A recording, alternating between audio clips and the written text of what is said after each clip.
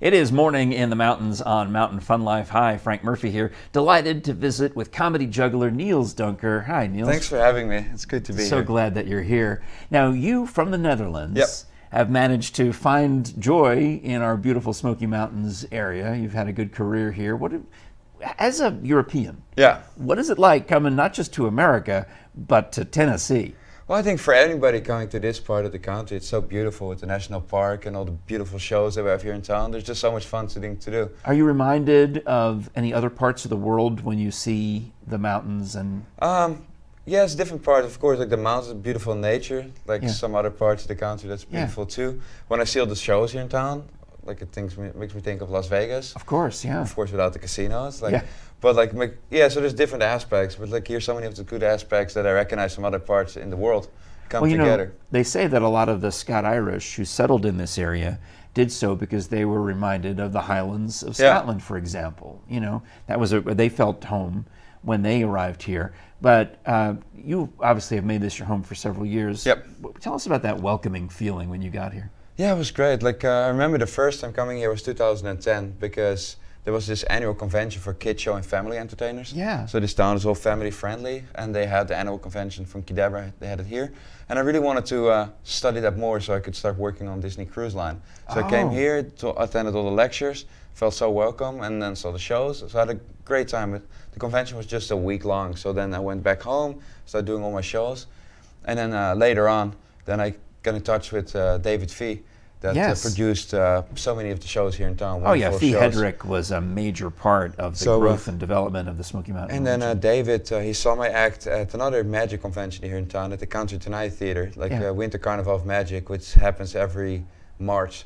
And I performed my show there, and then David and Jim, they thought that was a great idea to add me to one of their shows. So we started talking, and then 3 years ago, then I moved down this area, and yeah, life has never been the same. It's great. So, you mentioned magic a couple of times. Now, there's really no magic with juggling. It's all skill. I guess in a certain way, you know, a magician uses sleight of hand to trick the eye into seeing something that you're not really seeing. Sure. And when you're juggling, I mean, I can't conceive of how the balls don't just go flying off in every which direction and drop on the floor. So you're using sleight of hand or skill.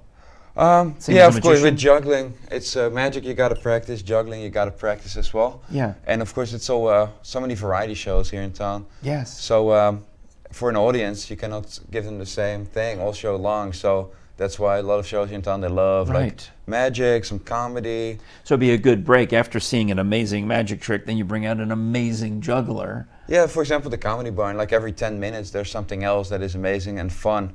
So it's a variety show, so they bring in the varieties. That makes sense. So right, because then have you ever? This is an idea at the Comedy Barn. You could juggle the little pigs that they have. Yeah. Yeah, that's. Well, no, you wouldn't juggle a live animal. No, like the animal trainer, they take so good care of their animals. I know, I'm playing. They would kill me. But part of it is you have this reliable equipment. You know that when you throw the ball in a certain way, you know where it's going to land. That's the art of juggling. Yeah, you gotta practice a lot to keep your hand-eye coordination, like really top level, because that might be my problem. I'm remembering now when I was little, I was terrible at eye-hand coordination. The eye doctor used to make me do these exercises to try and improve my eye-hand coordination. Yeah, I was not that good at it either, but then like through practice, like I started practicing. I've been practicing 20 years, a couple hours a day, so it really does help. With practice, you get better. Wow. Of all the things you've juggled, I mean, we're talking chainsaws, we're talking these, these are just, hoops, or what do you call these? Oh, these are called rings. Rings. What's your go-to? When the first thing you want to practice in the morning, is a chainsaw, or is it you start with the clubs, the hoops, the rings, the balls? Every morning, first got to get my coffee in. Without coffee, my eye coordination is not that good. And then, when I get to the theater, usually I warm up with the balls first, because these are a lot of strength in your wrist and everything. It needs the most precision. So the balls, they are like almost like the easiest prop. So it's good prop to warm up with. And these ones are cool because these are they don't bounce.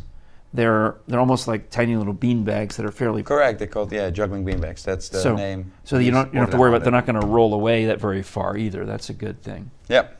Yeah, they're special made juggling bean bags. Okay, so then. What about, this is not breakable. I can drop it, it's not going to break. The rings are not breakable. They're hard, but they're not breakable. Sure. What's something breakable that you've juggled? I juggled eggs. Eggs. So one time we had it was for Easter, and it was World Egg Day, was kind of close to it. So for a promo thing for the Comedy Bar and Theater, I juggled raw eggs, 5 raw eggs. So I set the world record for juggling raw eggs. Let's wrap this up. I'll throw these balls to you as quickly as I can and see if you can incorporate, you can juggle. Okay, them. so underhand tosses, that makes me a little easier. Underhand? Yeah, underhand tosses. All right, here we go. There's 1. That's 1. There's 2. There's 3. There's 4. There's, oh, I missed. That was on me. That's still going. See, 4 is still better than nothing. There you go. There we go. All right, comedyjuggler.com. And they're coming back right Oh, at you. jeez. Oh, that was awesome. comedyjuggler.com, Niels Duinker. He pelted me with the juggling beanbags. I loved it. These hurt. I don't do yeah, that. okay. We'll be back with more of the show coming right up.